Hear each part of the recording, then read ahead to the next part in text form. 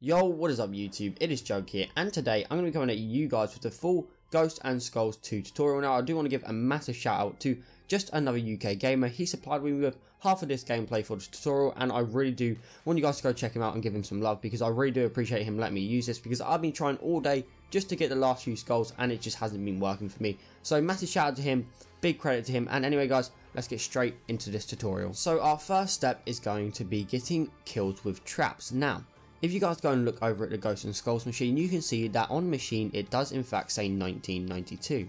Now there are 4 different traps around the maps, and we have to get 4 different amounts of kills with these traps. Now 1992 links back to the amount of trap kills we need, so we need 1 trap kill for the first trap, 9 kills for the second trap, another 9 kills for the third trap, and 2 kills for the last. So the first trap is going to be the giant log swing trap, and you have to get 1 kill with that trap, and then you can go and move on to the next one.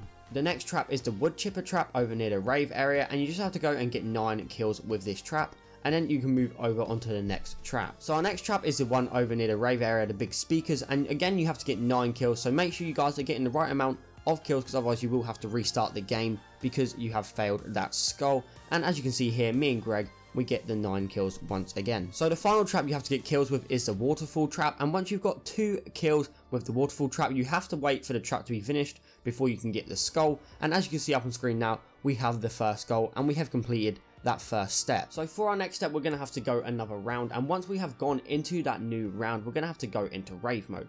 Once you are in rave mode, go up to the Ghosts and Skulls machine and have a look at the machine, and there should be some sort of symbol on there with the letter S inside of it. All you have to do is aim in until the symbol expands, and then you have to run around the map and look in a few different locations for the symbol that matches it. So I have seen a few guys already that have said that there are only a few spawn locations, and I'm not too sure about these symbol spawn locations.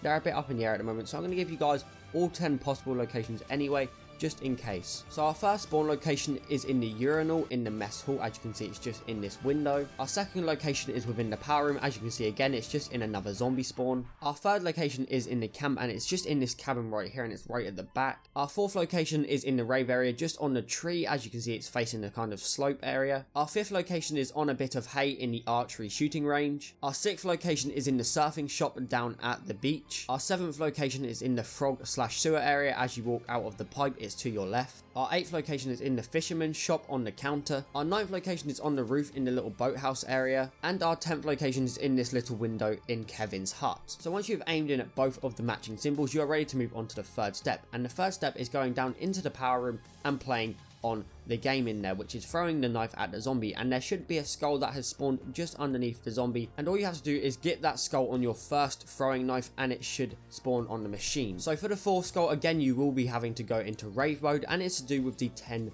locations that we did have for the symbols. We're going to be going around the map and spelling out the word skull. So I'm going to put the symbols that you need up on the screen right now to spell out the word skull. So if you guys want to pause it and take note or anything, you can do now. But anyway guys, let's move on to the next skull. So our next step, you're going to be having to ride the boat. So once you have got onto the boat, you'll start to see a load of skulls appearing within the map. You know, when you're riding across to the island, you just have to shoot a certain number of skulls, and once you've shot enough, you will hear the sound that you've got the 5th skull, and you're ready to move on to the very last one. So the final skull, all you guys are going to have to do is have the upgraded lightning bow, and if you don't know already, there are loads of tutorials out there, so you guys can go and do that for yourself.